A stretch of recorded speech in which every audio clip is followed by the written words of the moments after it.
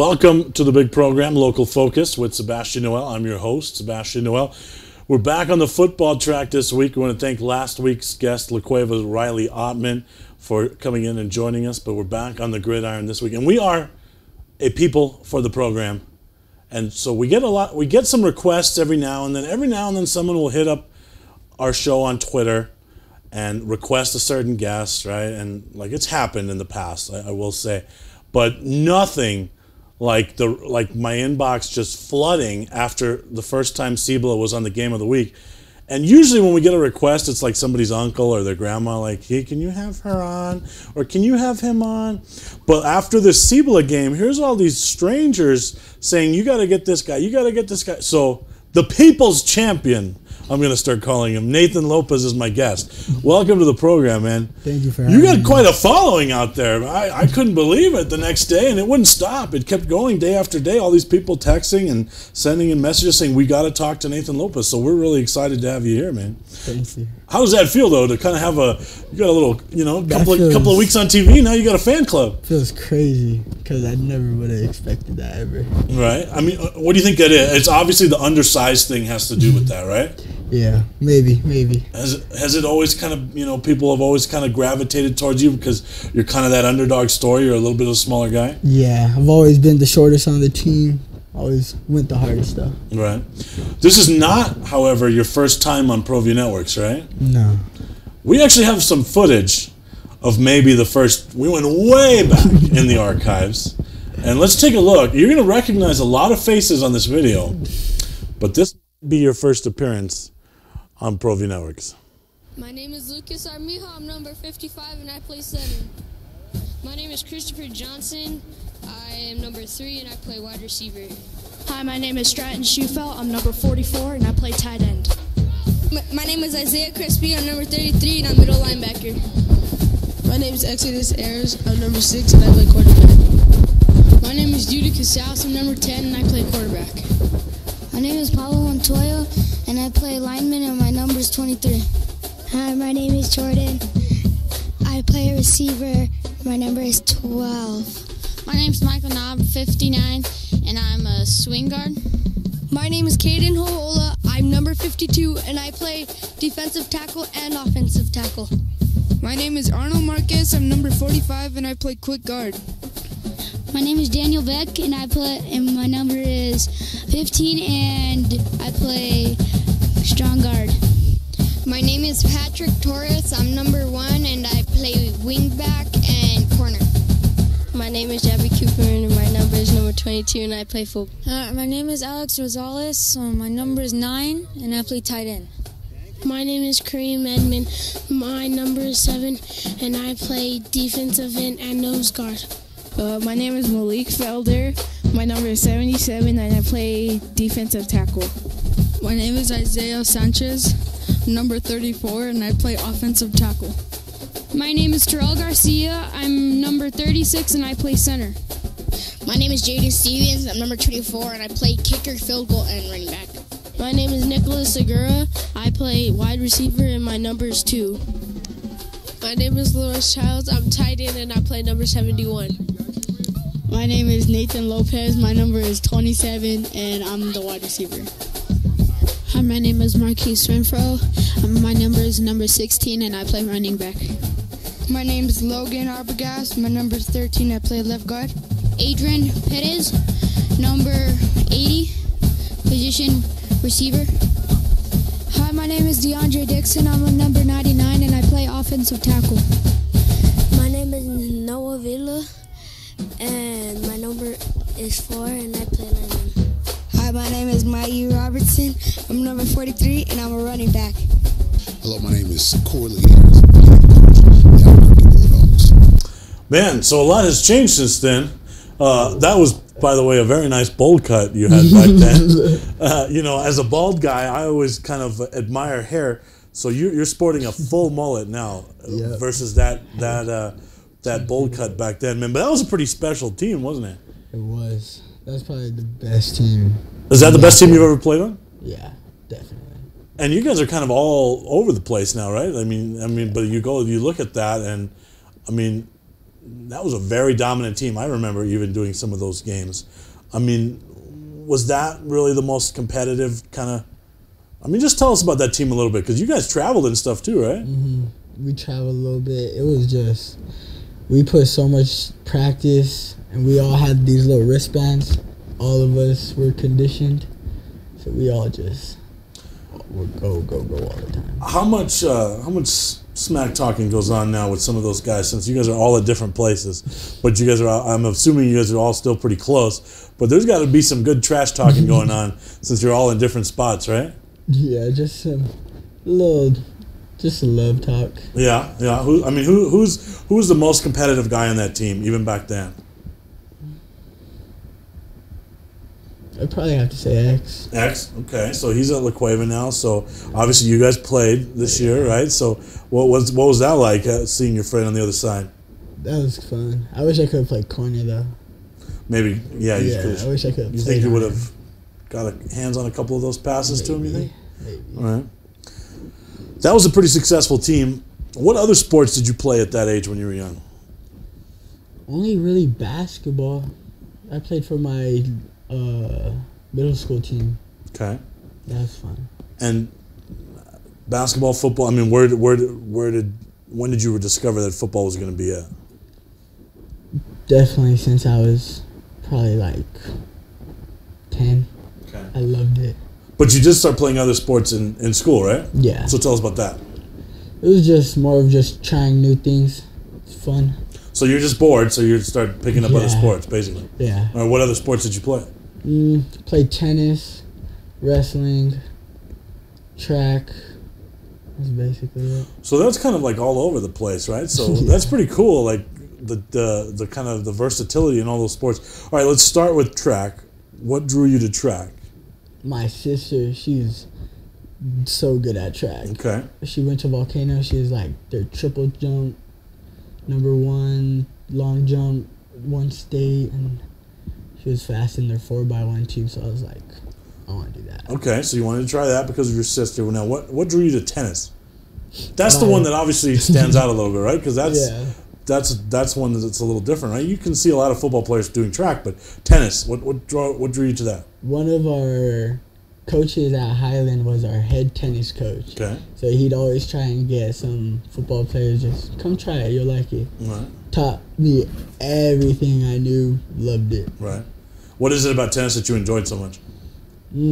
Just I get to hit the ball, however. It's kind of like I get to mess around. Right. But and you're doing something different, right? Yeah. I mean, how is it, like, do you do those other things to get a mental break sometimes too? Because I know a lot of guys tell me, you know, especially if they're, you know, really good at one sport, they like to do another one just to get a little mental break. I mean, did you find that?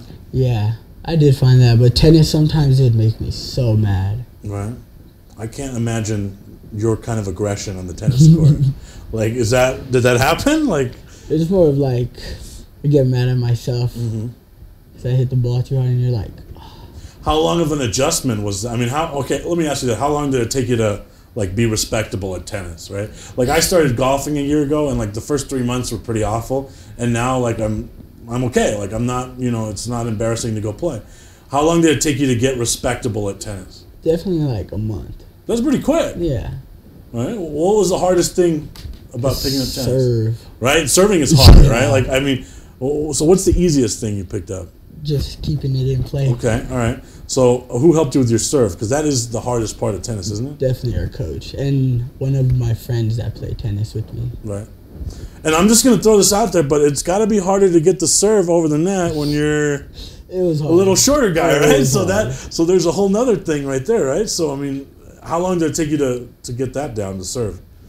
It took me like a little bit, but I got used to just hitting it soft and just getting ready for the other dude to just hit it as hard as he could at me.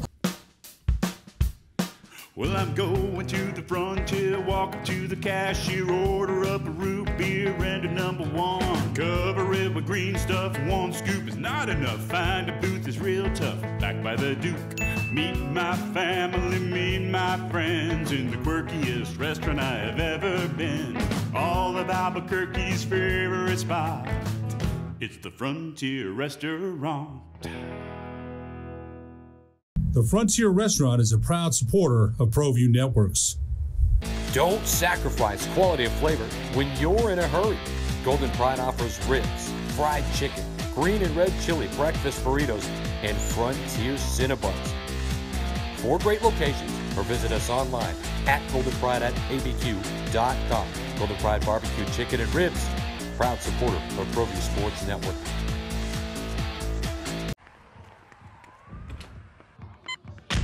These are more than just the sounds of a safe place to go after school. These are the sounds of interest being ignited and of mentors making an impact. At Boys and Girls Clubs, we don't do just one thing. We do whatever it takes to meet the needs of every kid who comes through those doors. Because whatever it takes is what it takes to build great futures. Great futures start here.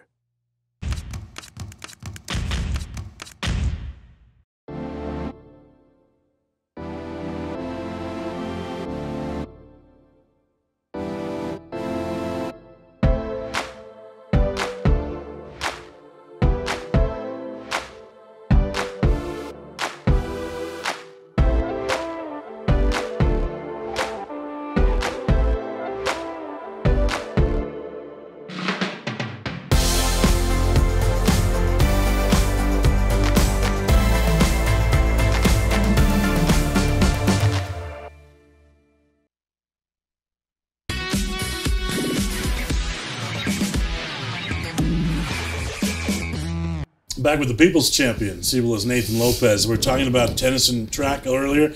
You also did wrestling. What drew you to wrestling? One of my friends on the Highland football team is a really good wrestler, and he was just like, come try it out. So I was like, all right. I never wanted to wear that little tight seat. I thought it was the most weirdest thing ever. But you you seem like that guy that would just want to hit somebody and like enjoy that. So are you that guy? I mean, it was fun. Okay, I liked it. I like wrestling. Okay, so you did that you still do that now, or when did you stop wrestling? I stopped wrestling my sophomore year. Okay. What's the hardest thing to pick up there? Definitely just staying endurance. Okay. And when someone puts you in like a chokehold, oh my gosh, you freak out. And you had a little scare, too, as a wrestler, right? Oh, yeah. Tell us about that. I just broke my arm my freshman year ever trying it. Okay, tell me, how did that happen? I was wrestling a junior at the time that had been wrestling for like years, and he put me in this move, and I just heard my arm snap, and I was like, oh, my arm's broken, bro. Okay, so was that the end of wrestling pretty much at that point? We were like, oh, but you did another year after that, right? For that year. Because if I heard my own bone snap, I would give up whatever sport that was, but you kept at it, right? Yeah. Okay, so how did all those other sports help you think, as a football player? I think tennis helps you, like, moving quick. Wrestling, you gotta be a dog for wrestling. Okay. And then football, I feel like it just all comes together. Yes, sir. Okay. So let's talk about that then. You started off at Highland, right? Yes, sir. And tell us about that. Had to be tough there, because obviously everyone's seen in the news what's happened to the football program at Highland, right? The numbers are really low. They're not playing a lot of games. So tell us about that first. I mean, how hard is it?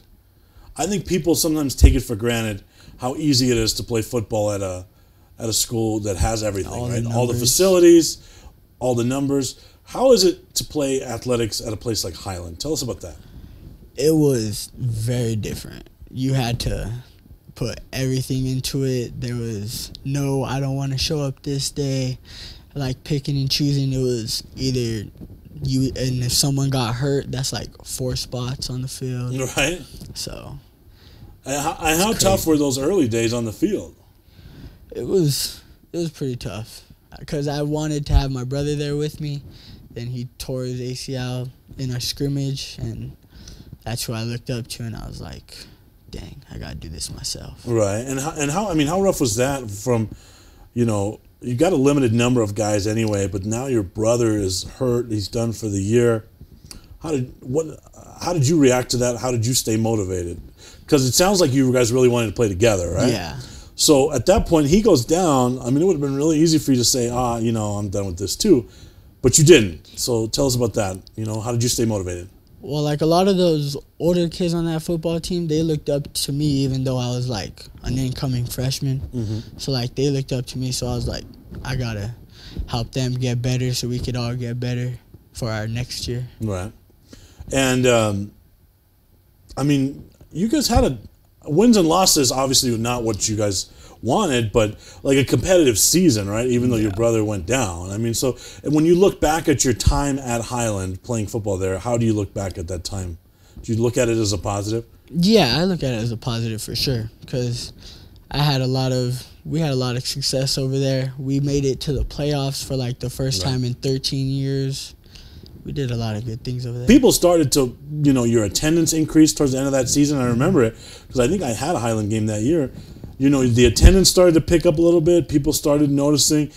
When you win at a place like Highland or you're competitive at a place like Highland, it seems to be really special in the community. Talk about that. Yeah. Well, like when we were doing that, it was like everyone was coming together. We'd get like Instagram posts from people we never knew supporting us there. So it was cool. Now, obviously, you make the move, right? You transfer to Cibola. At that point, like, are people telling you, "Oh man, you're supposed to be the savior that saved Highland"? Like, did you get some of that, or? I got a little bit of that, but I had to be with my family. Right. More. Absolutely. So, tell us about that transition. I mean, now it's people always talk about the sports aspect of it, but new school, different academics, all that stuff. Tell us about that first. Tell us, away from the football, what was the transition like? It was going to be real different since we had that COVID year. Right. And then I was trying to go to that new school. Didn't know no one, had no friends, never lived over there. Right. So it was starting fresh. I mean, Highland's a pretty small school now. Cibola's enrollment is still pretty high. Mm-hmm. So, that's a huge difference. I mean, who helped you out the most in that transition? Probably my parents and Coach Williams Right. and my brother-in-law that coaches. Is Coach Williams as cool as he seems? Because I think the world of Coach Williams. I think he is just a great guy. I think he'd be awesome to play for. Is he that guy? He's that guy. Okay, that's good to hear. So, okay, but the COVID year, how did that mess up your transition? That totally messed me up. But I got to get so much closer to the football team, but I didn't know no one at school, never went into the school. So I just So would it be fair to say that maybe it helped on the football side, but on the other side it was a little different? On the school side, it was so much different. Okay. But let's talk about the football side of things first. I mean, you get there. Can you tell us about your first time meeting Coach Williams and just your teammates? So I've known Coach Williams since I was 10 years old. I used to help sit his kids at this daycare. So I've known Williams for a little bit. And then when I got there, I was so excited to play for him. So natural fit right away? Yeah. Okay. All right, well, I do want to ask you about how COVID changed everything. So we'll take our final time out. We'll come back with Nathan. We'll talk about how COVID changed that year, and we'll get forward to this season as well. The energy landscape is limitless and ever-changing. Cleaner energy resources are crucial to New Mexico's environment. For 100 years, PNM has utilized cutting-edge technology and employed hard-working New Mexicans to ensure that we have consistent, reliable energy when we need it. For life's loudest moments, quietest moments, and every moment in between. We're dedicated to providing you with energy now and into the future.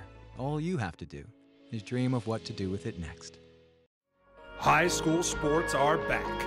You can watch every Proview Network broadcast online on the NFHS Network. Every moment from every game from every sport, including all NMAA state championship games. Get your monthly pass now. Just go to ProviewNetworks.com, click on the NFHS logo, and sign up today. Watch New Mexico's best.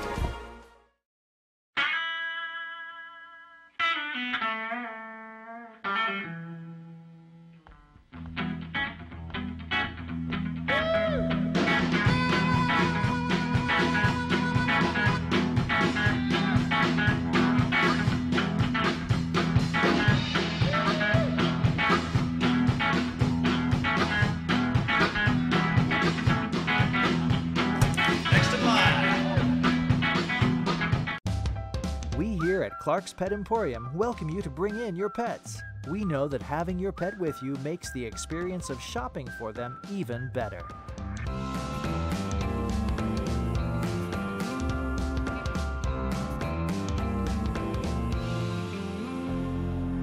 And we welcome you to bring your kids also.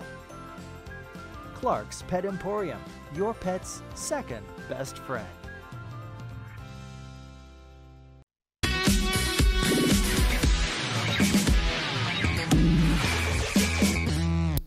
We're back with Cibola's Nathan Lopez. We're talking about your transition to the Cougars and how COVID kind of changed everything. But you did mention that it kind of made the football side of it easy because that's really all you guys could do at that point was kind of, a little bit of team bonding and stuff since campus and all that was different. So tell us about that. I mean, tell us about how did you bond with your teammates during COVID? How did that chemistry form? Because it seems like you guys are a really tight group. Yeah, so when I got there, they took me in right away, which I was not expecting.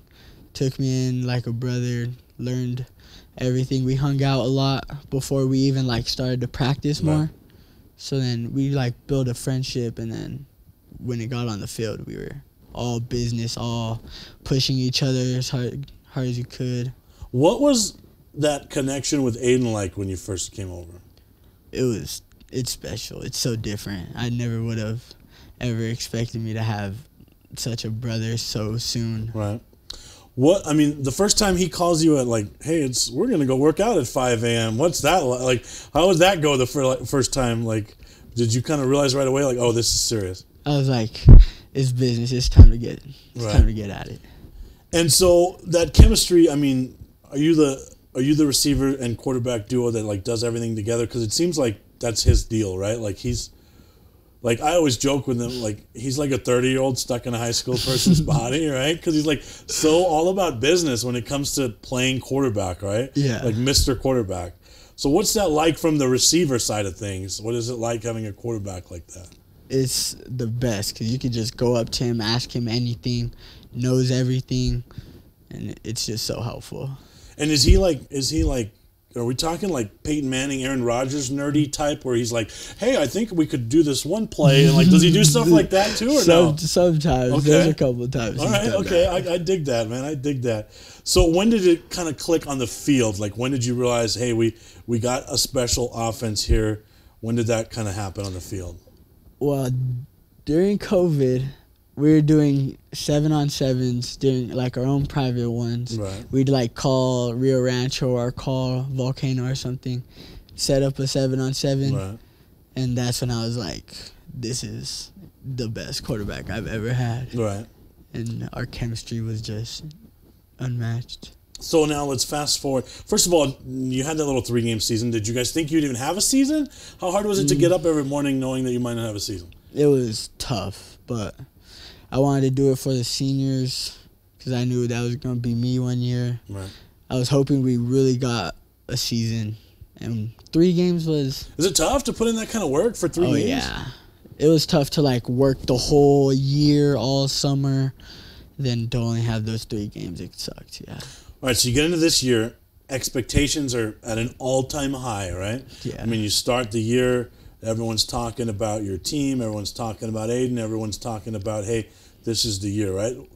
Coach Williams have a talk with you guys at the beginning of the year about expectations, or just kind of go about your business? How did that go? Not really. We just stick to what he tells us every day, dog tea, discipline, attitude, work ethic, greatness, toughness. Right. Stick to that every day. Man, I want to go put on a helmet right now. Play for Coach Williams. All right, so you guys play a ridiculously brutal schedule over there at Cibola, yes, right? Sir. So, to kind of take us through some of that, especially at the beginning of the season. Take us through those first couple of games. First couple of games, we knew what we had ahead of us. It was just taking one game at a time, trying not to worry about the team ahead, so then we forget about who we're actually playing. District play starts. You guys have Rio, Cleveland back-to-back. That is as difficult as it gets. Talk about that. It's so difficult when you have so many injuries on the team. We have 8 torn ACLs. our starting linebackers out. I mean, you know, I know coaches love to say, "Oh, next man up," but eventually there's not a next man, right? Like it gets to that point, right, where you guys are you're getting thin, right? I mean, it's a hard season, and you're getting thin, right? I mean, like, that's kind of where you guys are at, right? Yeah, I expect. I mean, how do you guys get through that in practice? Are people playing out of position? I mean, how are you guys kind of working through those struggles? We have, you just have to, if you don't want to play it, you're going to have to play it kind of thing. Right. Suck it up. And are you like, hey, I played like 6 positions at Highland. What's the big deal? Like, I mean, you still have that to fall back on, right? Because you're used to it. Yeah. So now that I have our other person's out, I'll be going somewhere else. Right. Yeah. But, I mean, I'm going to throw this out there. In your mind, all of your guys you guys have a lot of seniors on that team. This kind of has to be the year, right? Yeah. So that's got to be worrying on you guys, right? That's got to create a little extra pressure, knowing that this should be the year because you have so many seniors, right? Yeah, a little pressure, little pressure, more motivation though. Right. So we all played with each other for a little while. Like I've played with Ryan since when he's had that long hair since he was in like 5th grade. Right. So you guys might be the nicest looking hair team in the city, right? Like Aiden's got his locks, like you're rocking the mullet. Wasn't that colored at some point in the season too? It was like blonde. Can we look at that? Can you take that? That is like major league. Like I've seen some mullets before, but that is major league mullet right there. Like you guys have bets on the team sometimes, like, hey, maybe if I score 3, it'll go blonde. Like, you ever do crazy stuff like that? I know wrestlers do that stuff. So for district, we were gonna do our hair purple, all of us, but we're probably gonna do that for state. Why purple? That's just what we came up with. Yeah. Okay. All right. That is a weird color choice, right? All right. So we're getting towards the end of the season. I guess what everyone says at the end of the season is, hey, we just got to get in the tournament and then anything can happen, right? Is that your mindset right now? Finish strong, get in the tournament, see what can happen? Finish strong, and we know we're going to do damage in the playoffs for sure. All right, I got to ask now. I talked about at the beginning of the show, you know, like all these randoms just hitting us up saying, hey, you got to get this guy on, you got to get this guy on your show, you got to get this guy on your show. You guys have been on TV a lot as the game of the week, right? Yeah. A little bit added pressure to go out there and perform, knowing that, you know, like you're the people's champ now? I mean, not really. I just go out there and I want to put on for my boys out there. Right. I want to win. What's next for you? Because I'm sure you've had to hear a lot of times in your life, you're too small to play at the next level. You're too small to do this. You're small to do that. You're too small. You probably heard that nonsense a lot, right? Yeah. So what are your goals? What's next for you?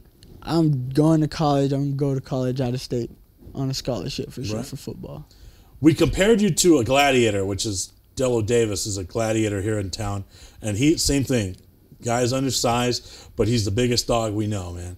Well, we appreciate you coming in. It's been really nice to get to meet you a little bit. And, you know, we got to give the people what they want. So People's Champion came in today. Thanks a lot for coming in. Good luck the rest of the way. Stay healthy. Thanks for watching, everyone, and good night.